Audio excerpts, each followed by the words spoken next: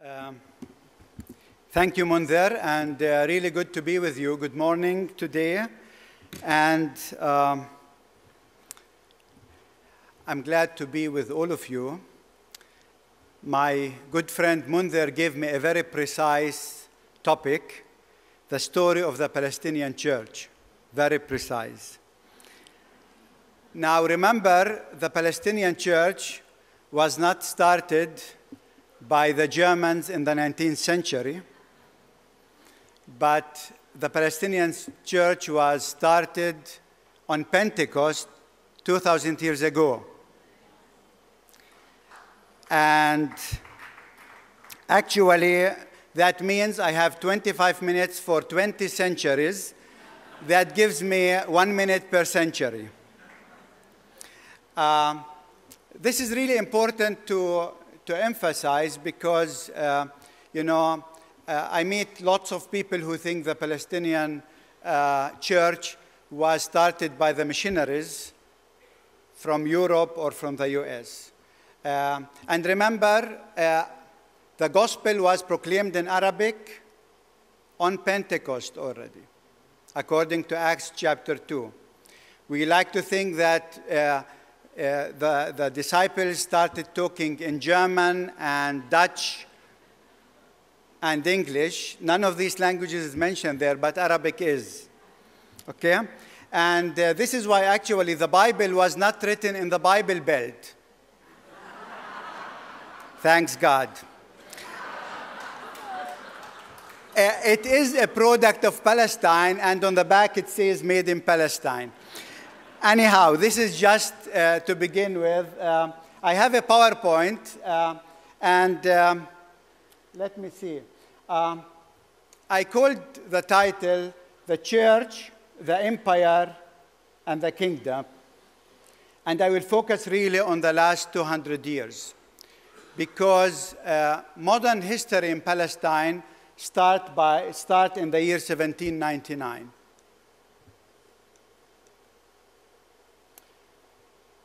Now, empires, it's really important to notice that the people of God in the Old Testament were almost most of the time, if not all the time, living under imperial occupation. Okay? Starting with Assyrians, Babylonians, etc. Jesus was born in Bethlehem, not Bethlehem, Pennsylvania, but Bethlehem, Palestine, under imperial occupation, Roman occupation.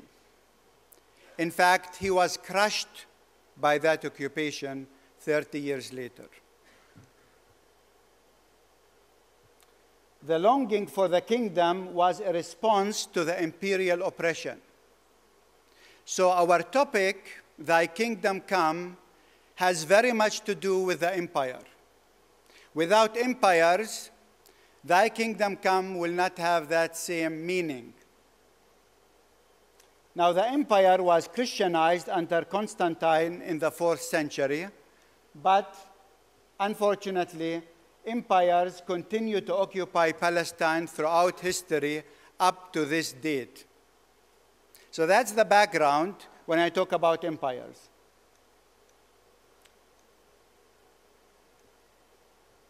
I will focus on, if we look at the story of the Palestinian church in the last 200 years, we can distinguish 5 stages. The first stage is basically 1831 to the First World War.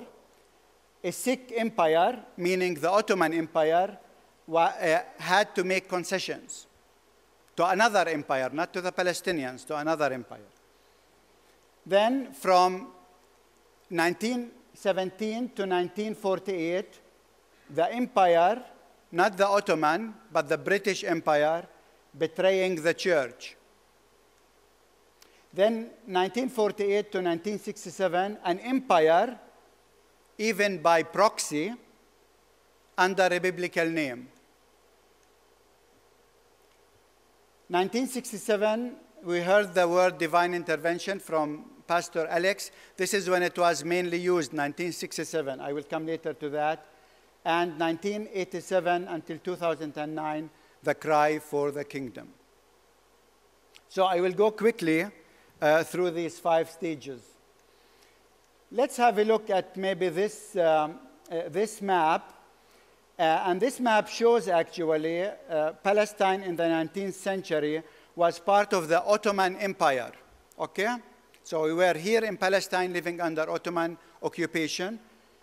1799, Napoleon came from France and wanted to occupy Palestine. He couldn't for a reason. So he went to Egypt. This is why Egypt has a different color.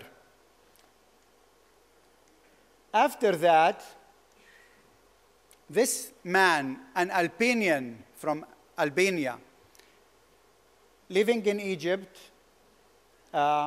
created a kind of a state in Egypt, and he invaded Palestine in 1831. His name was Muhammad Ali. And that was actually the beginning of the modern history in Palestine. Why? Because Muhammad Ali actually started a revolution in Palestine. This was his statement, 1831. Muslims and Christians are all our subjects. The question of religion has no connection with political considerations. In religious matters, every individual must be left alone, the believer to practice his Islam and the Christian his Christianity, but no one to have authority over the other. That was a revolution. Okay? And an English missionary that year wrote, "The Christian missionary enjoys perfect liberty to carry out our operation under the Egyptian government," that's Muhammad Ali, "more so indeed than under the British government at Malta or India." Imagine. Now you would think that the empire would be happy about that. The British Empire at that time, because they were like the most, they weren't happy. And so 1839, they came to push him back and give the land back to the Ottomans. Okay? 1839. And talking about Christian Zionism, you know, when the Ottomans came back to Palestine, now they had to make concessions to England. And they did that actually 1854. They had a kind of, they call it a reform, Tanzimat, 1854.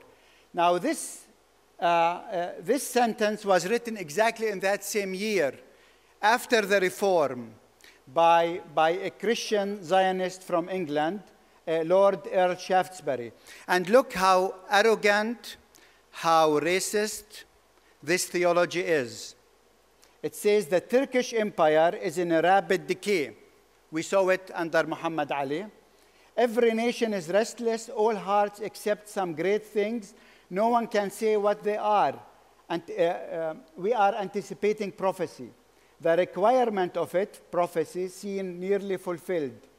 Syria, including Palestine, is wasted without an inhabitant. These vast and fertile regions, so it's not unfertile, fertile regions, he's saying, will soon be without a rule, without a known and acknowledged power to claim domination. The territory must be assigned to someone or other. Can it be given to an European potentate, to an American colony, to an Asiatic sovereign or tribe? Are these aspirants from Africa to fasten a demand on the soil from Hama to the river of Egypt?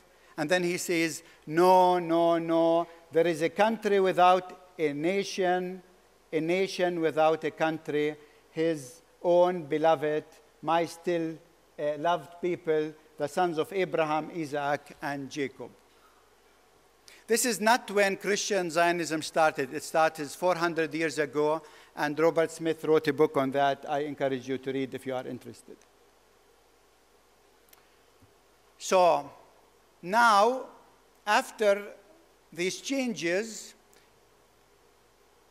churches were allowed to be built, and all the European empires started flocking to Palestine to start operation.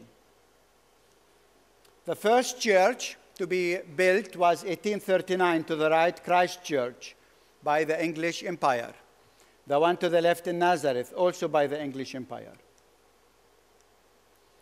Here, one to the left, it's the Russian compound in Jerusalem by the Russian Empire. To the left, Notre Dame by the French Empire.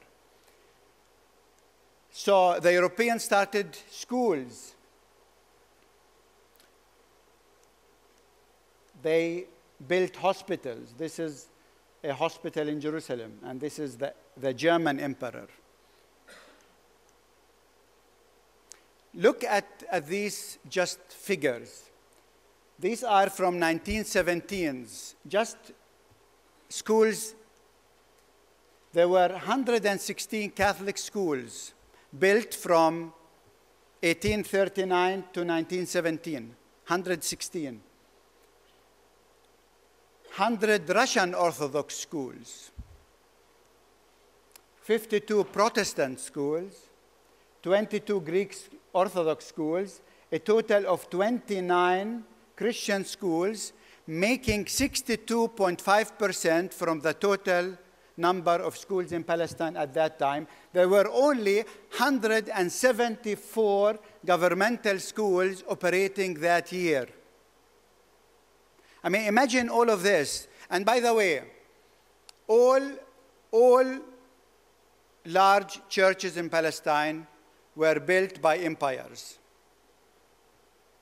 From the Church of the Nativity by Theodosius, from the Church of the Holy Sepulchre, all churches of the 19th century. The Dome of the Rock was built by an empire, not by the Muslims of Palestine. The big synagogue in Jerusalem was built by an empire. It's always empires who was putting all of these large structures. So that was going on. The only time in this 200 years that we got new Christian comers was between 1894 to 1923, when the Turks actually persecuted the Armenians and the Syrian Orthodox, and many of them came to Bethlehem, to Jerusalem, and they continue to be among us from that time. Another important milestone in our history was the year 1907, because in that year, there was a shift in the Turkish government. A new party came to rule, and they decided to draft the Christians to military. Up to that moment, Christians were exempted from the military. We had to pay for it, but we were exempted.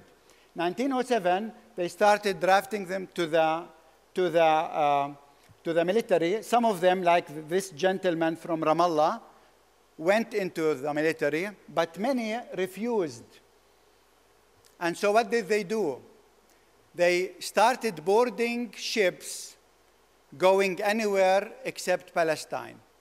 And this is when we lost a huge number of our Palestinian Christian community. Look at these, again, figures.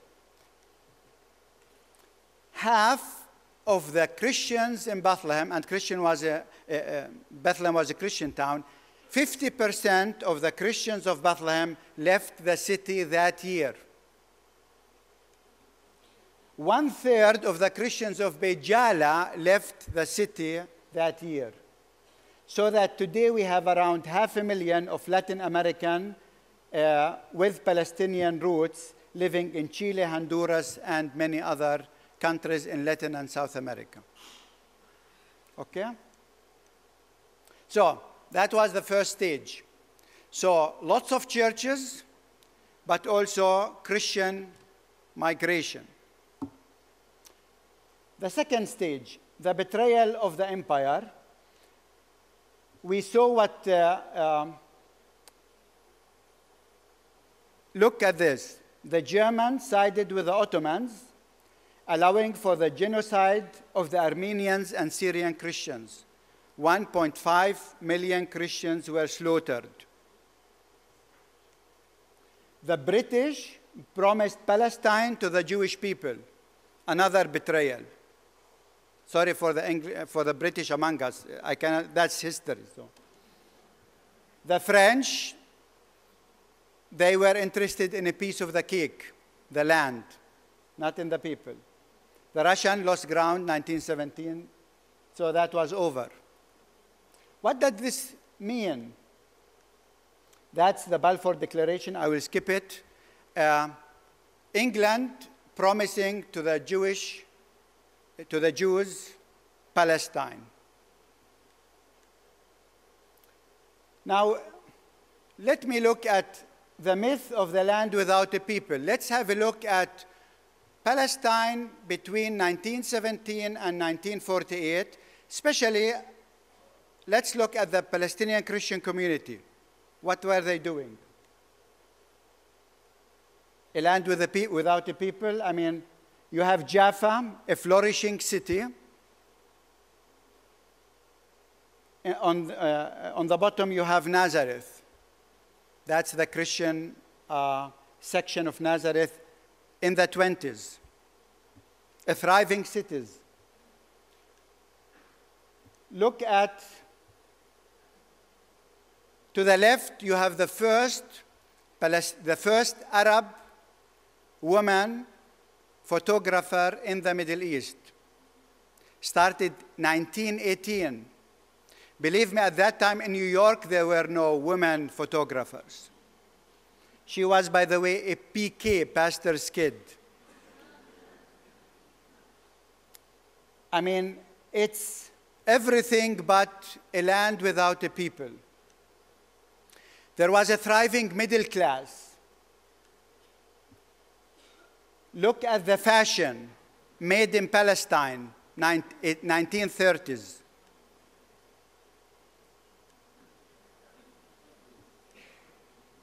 Look at the toys that young Samir, his name, from Bethlehem, is having. 1834. You don't have these toys even today with Lego and all these kinds of things. We had an airport that was the major hub in the region, much bigger than the Beirut or the Amman airport, Jerusalem airport.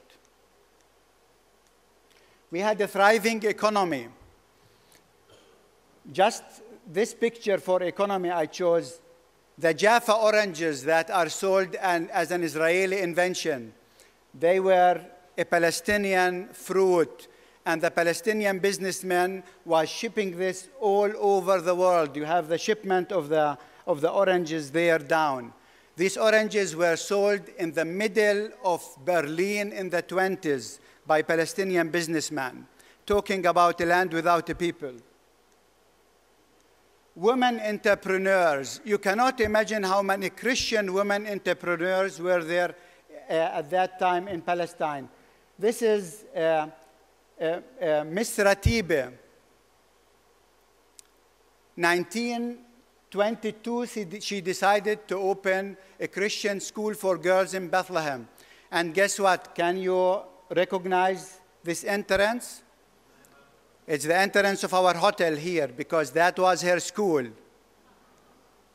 And this picture is taken in the lobby of that's graduation ceremony. With her was another woman.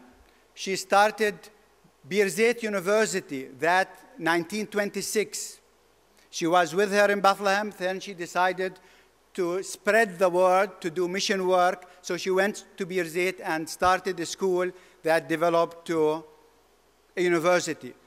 So by women, entrepreneurs in the 20s. I tell you, even in Washington at that time, there weren't that many women entrepreneurs.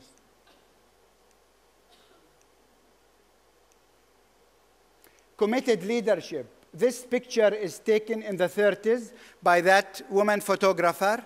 And this is one family. In that family, we have 4 pastors, 4 Protestant pastors, 4 brothers taking care of 4 congregations, Palestinian Christian congregations. A cultural and religious life. This man from from Haifa, Aziz Domat, was a script writer. He was writing theater. 1936, he was the nominee for the Nobel Prize of Literature. Unfortunately, he lost it because he forgot to submit one paper. But he was #1 on the list, 1936.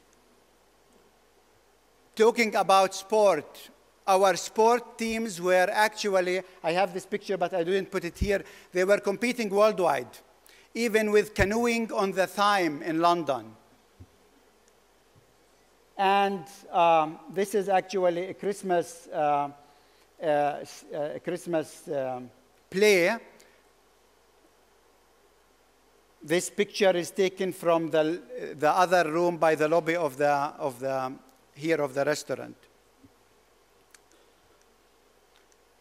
Mobility. I mean, imagine this woman photographer, that's her car. And she had 1920s 4 studios, one in Nazareth, one in Haifa, one in Jerusalem, one in Bethlehem. And she was driving with this car between those 4.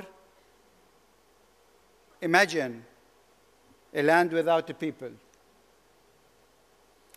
Now, this was going on, and suddenly all of these Western missionaries started coming to Palestine. Those who taught Pastor Alex, they started to come to Palestine and say, you know what? All of this, what we saw, is totally irrelevant because this land belongs to the Jews. And so if you think that Christ of the Checkpoint was the first one to start talking about Christian Zionism, look at this pastor, Saeed Aboud, 1936. He was having Bible studies in Bethlehem at Christmas Lutheran Church on Jesus and the land, Zionism, and the prophecies of the Old Testament. That's documented. So the problems came with the empire. So that was the second stage. I will come to the third stage. 1948, the catastrophe.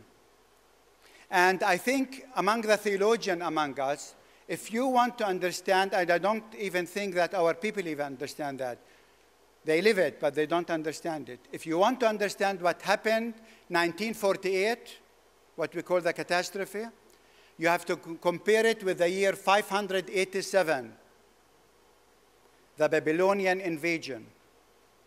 That, by the way, was our first Nakba, not this one.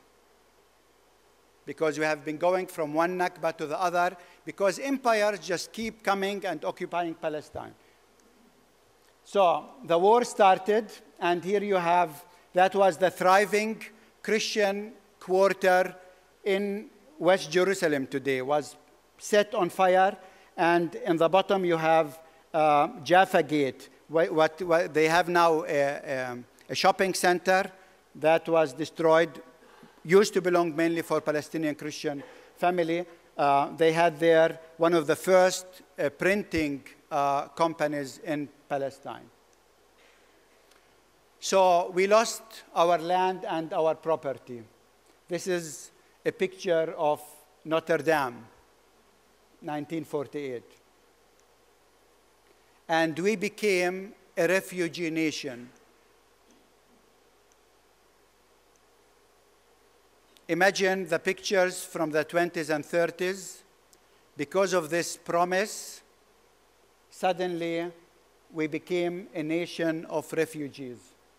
So the church started responding mainly through social welfare because, people lost everything. And the only response the church has was, to give food, etc. Look at the demographic changes that happened because of a Nakba. We did this, and we have this book is available here with the books. That's the first time you will see it. If you look at this demographic picture, you see that 1948, there is a crack in the numbers of Muslims and of Christians. It's only the Jews that kept going up, because exactly that's what happened in 1948. Look at this one. We did here a projection. What if there was no Nakba in 1948? The projection, you can see it there, it shows that we would have today in Palestine 560,000 Palestinian Christians, making 10% of the population.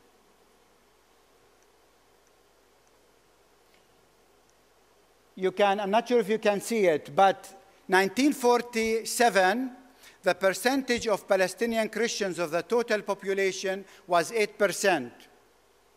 After Al-Nakba, within 3 months, it dropped to 2.8%. And since then, it never recovered. From 8% to 2.8, today it's even less than. So how can you see all of this and say what happened 48 was the fulfillment of the prophets? That was a catastrophe. It was a catastrophe for the Christian community. 700,000 Palestinian people became refugees. Among them, there were 50,000 Palestinian Christian refugees, making 7% of the population at that time. And look, so we lost that year alone 1/3 of the Palestinian Christian population.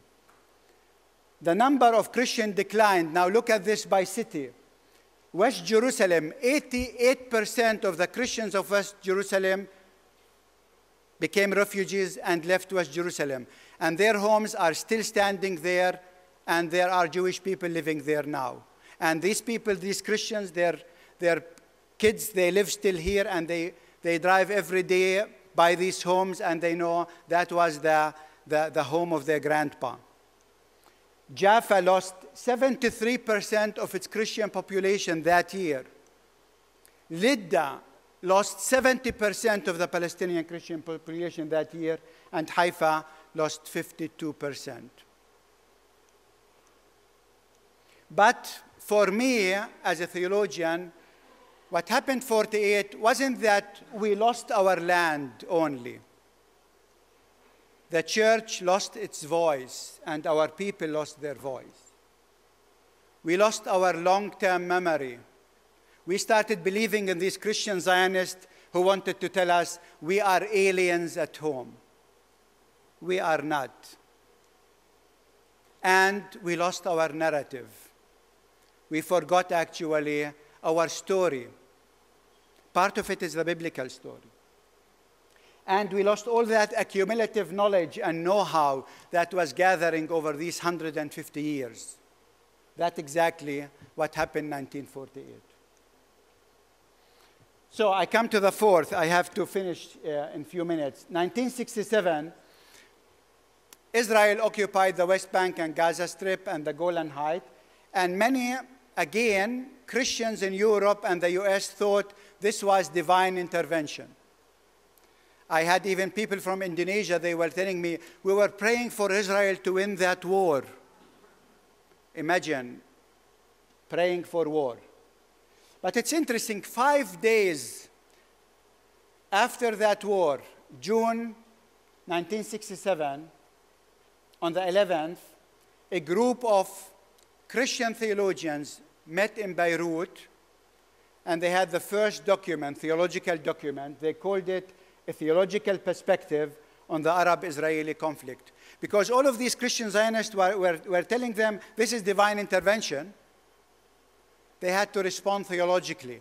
And this is when theological Palestinian response actually started. But that year, actually 1967, is the beginning of the religious fundamentalism in our region. It started with Christian Zionism as religious fundamentalism, with Jewish fundamentalism, and then got the response of Muslim fundamentalism. All modern fundamentalism that we see has to do with the year 67 because people believed it was divine intervention, and so the Muslim has to show it wasn't divine intervention. I will come to the last, defending the faith, defending the land, the wake-up call, 1987. 1987 is the year of the first Intifada. By the way, it's not the first Intifada. I don't like to carry the first Intifada because we had many Intifadas in our history. We had Intifada the year 66 to 70 against the Romans. We have another Intifada 132 to 134 against the Roman. Our history is full with intifadas, okay? But this was a very important one because that myth of David and Goliath started shaking. Suddenly, it was the Palestinian kid who became David, and it was the Israeli occupation who was the empire. Here, the church started to act differently than before. There was an awakening, and we see this on the theological responses. 1988, 1 year after the Intifada, a group of Palestinian theologians came together and wrote a document called Theology and the Local Church. That same year, all heads of churches in Jerusalem started for the first time writing together joint statements. It has to do with the Intifada. And it is in this context that we see the emergence of institutionalized responses. So we have Al-Liqa Center, we have the Sabil, we have Diyar, we have Bible College, Christ at the Checkpoint, we have Bethlehem University, and many, many, many more, and lots of theological writing and publications. I mean, almost every book written by a Palestinian theologian was written after 1987. It's not by chance.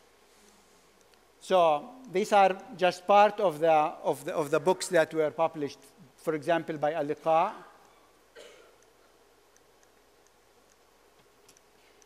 Here some others. Some of the authors are sitting here. They recognize their books. I don't have all books. At least I have some. Okay, and many, many more. I think we just pulled out together. You cannot imagine how many theological books were written by Palestinian theologians starting 1987. So these are my books, commercial.